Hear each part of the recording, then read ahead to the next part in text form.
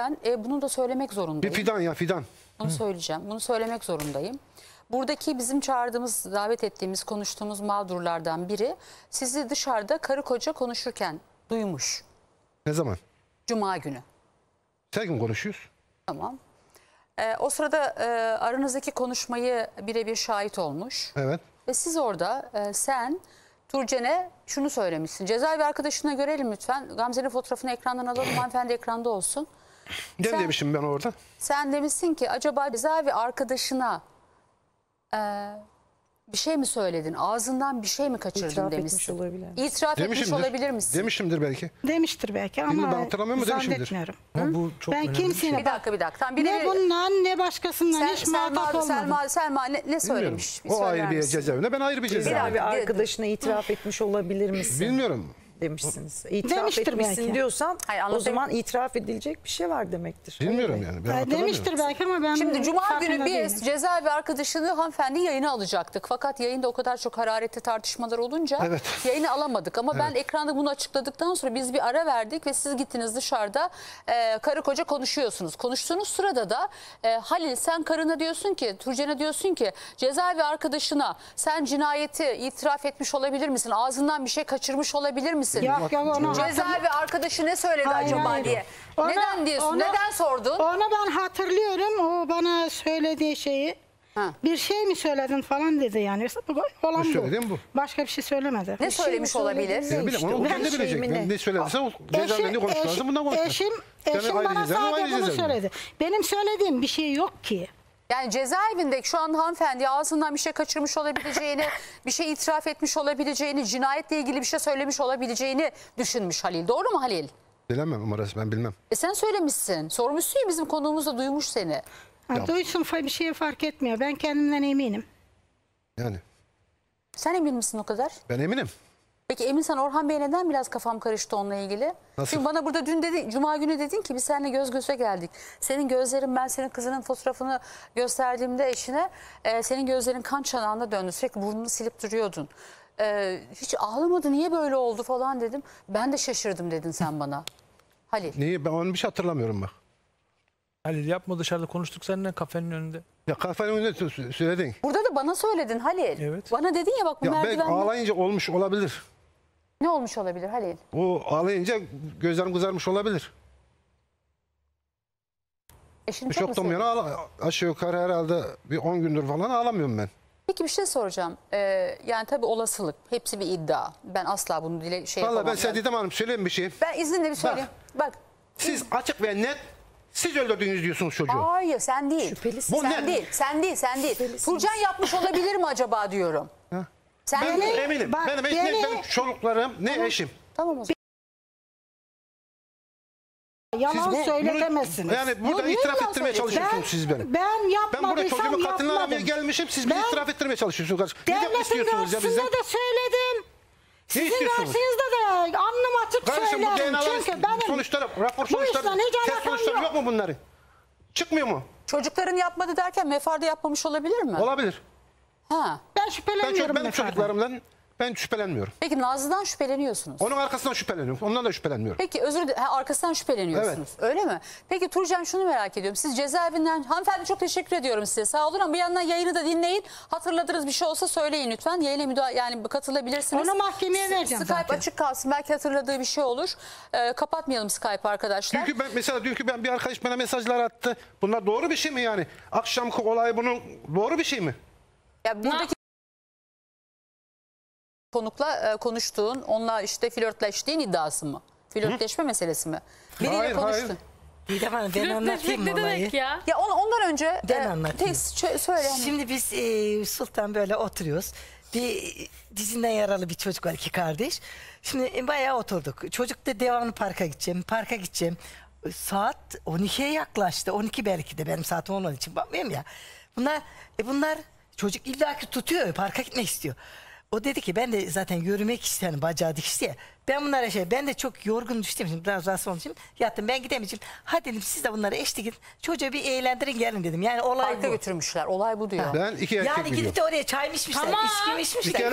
Birinin elinde fotoğrafı makinesi var. Tamam. Tamam. 2 erkek. Ha, bir dakika ben İki buradan erkek. bunu çıkarırım. Dur. Orada Ya, dur. Mehmet Bey orada dur. Bunlar kim O madem? zaman bu beni takip Gecenin saat ettiriyor 1.30'da. abi. Seri katili mi tuttun yoksa kiraladın mı söyle. Ya, senin bunlar, Söyle de bilelim sen çıkıp bari. gidiyorsun. Onu sen Otelde- söyleyeceksin. Sen söyle sen o parmaklar kimin? Otelde O bodrum çocuğun şekeri muhabbet yiyorsunuz. parmaklar kimin? Ben Onu sen biliyorsun. Ama sana teyzemler söyleyeceğim ben. arkadan falan ayağı yapıyorsun. Bir dakika Nazlı, Dinle. Nazlı sana bir dakika soracağım birazdan sonra bir dakika Halil bir şey merak evet. ediyorum. Gerçekten çok merak ediyorum. Şimdi biz siz cezaevinden çıktıktan sonra tamam mı? Mefar işte bize başvurdu. Sonra işte Zaten ondan kullanıyor bunlar. Tamam ben merak ediyorum Ondan sana. kullanılıyor zaten. Ama şunu sen madem cezaevine girerken Turcen cezaevine girerken ve cezaevinde de. Ya Didem Hanım bir şey Özür sorabilir dilerim, miyim? soru sormama izin Bizi buraya ver. niye çağırdınız? Siz bayram havası var diye getirdiniz kardeşim. Hayır sorumu soracağım diyorum ki Nazlı'dan Bırak bu kadar. sorsun ya ben Dur Nazlı'dan bu Temizim. kadar çok şüpheleniyorsan eğer temizim. cezaevinden çıktıktan sonra neden Nazlı'yla aynı evde yaşadın? o orada Zaten bir hafta sonra gitti zaten.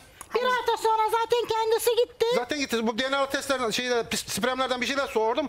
Kalktı gitti zaten. Sormadı. Yemin ediyorum sormadı. Evlatım nasıl Sormadı bir gösteriyor? dur. Sormadı. Torunu Küfür var. ettiler küfür. Neler Ben küfür demediler etmişim ya. neler. Ne küfür etmişim? Neler demediler. Hadi oradan. Ses kaydınız var Hadi oradan. ses. Ha bak şu Ha. cezaevi konusu Şu açıldı ya. Ben ses ondan bir kayıtlarını şey bir söylemek getirsene istiyorum. sen bana. Dur, Bir ses saniye. kayıtlarını. Bir saniye. O ses kayıtlarını getir bakayım Bir bana. saniye. Cezaevinde hani dedi ya işte ben ağlıyordum.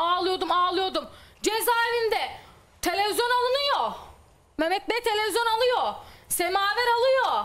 Onu bunu alıyor. Bu nasıl bir ağlamak oluyor? Nasıl almaz? Nereye gitmiş bunlar? ihtiyaç. Tatile mi gitmiş? Orada Ben onu anlamıyorum. ihtiyaç. Tatile mi gittin sen? Tatile gittim. He? Tatile mi gittin? Evet. Bunların ne kadar hesabını para soruyorsun. harcadılar şeyde? Tatile gittim. Cezaevinde. Evet. Sen bu benim sorduğum Ya, cevabı ver. Yemek Cevabı. geçmiyormuş şuradan boğazından. Sultan da var yanında. Neye Bak, canımı geçmiyor sıkma ya? beni. Sultan da var yanında. Ya var, Gece ben saat... Sen bir dakika sen bana Nereye gittin, sen konuşacaksın, nereden kendi kızına bak. Konuşma sen. Otur bakayım Tamam mı? bağırma şunu ya. Sen bak.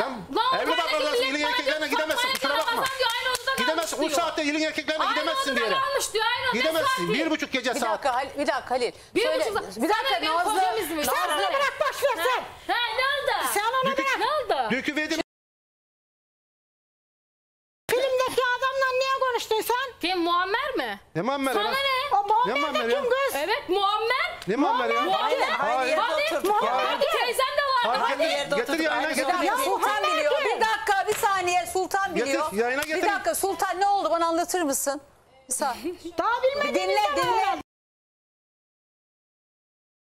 Bir dakika Sultan ne oldu? Bir saniye. Şimdi şöyle oldu. Biz hep beraber oturuyorduk. Teyzesi vardı, Nazlı vardı, ben vardım. Biz üçümüz bir şekilde oturuyorduk. Daha sonrasında onlar o bahsettiği dizi yaralı olan iki kardeş de ayrı bir masada oturuyordu. Biz muhabbet ederken çocuk benim bacağıma sarıldı. Benden şey istedi. Hani parka götür diye. Babası da biliyorsunuz döndü. Durduramadım. Ağladı. Ben bir yukarıya hani uykusu gelmiştir diye yukarıya götüreyim dedim. Durmadı. Odada da durmadı. Tekrar aşağıya geldim Nazlıların yanına. Daha sonrasında biz konuşurken... Senin çocuğundan bahsediyoruz. Evet. Evet benim oğlumdan bahsediyoruz. Daha sonra o çocuklar da konuya dahil oldu. Hani dedi eğer isterseniz saat de geç oldu ama çocuk da durmuyor. Hani ağlamasın, şey yapmasın. Yardımcı olabiliriz bu konuda. Hatta teyzemiz de vardı. Eşin nerede o sırada senin? Eşim döndü. Sahiye kızım yok kayınvalidem yanında. rahatsızlık geçirdiği için. Daha sonrasında ben de Nazlı'ya dedim hani Nazlı dedim ya gerçekten hani çocuk çok ağlıyor. Ben dayanamıyorum öyle ağlamasına. Çok da geç oldu. Buranın ortamını da bilmediğim için korktum. Nazlı'dan yardım istemiştim. Nazlı da hani yani nasıl gideceğiz falan böyle Onlarla konuşurken. beraber parka onlar da geldi. Beraber parka mı gittiniz? Evet, biz Nazlı ile beraber yürürken onlar önden gitti. Yani önümüzden bu şekilde mesafede yürüyerek gittiler. Sadece yalnız olmayalım diye. Geçen gün Sadece bir arkadaşım gönderdi bana Mehmet Ali'nin bir şey paylaşmış. Bey diyelim artık. Bir şey paylaşmış altına bir tane bayan yazıyor. Hayırdır? Hesap sorsana eşine. Ne bayan bana yazıyor? hesap Ne bayan? Ben soracağına. bayan yazmadım ki hiç. He? Hiç bayan yazmadım ki. He yazmadın mı? Yo. Tamam. Aa bak telefon Tamam ilgili. görüşeceğiz. Aa, burada. Yarın görüşeceğiz. Ama sizin Tamam. uyduklarınız. Yarın tabii kalırsanız burada da.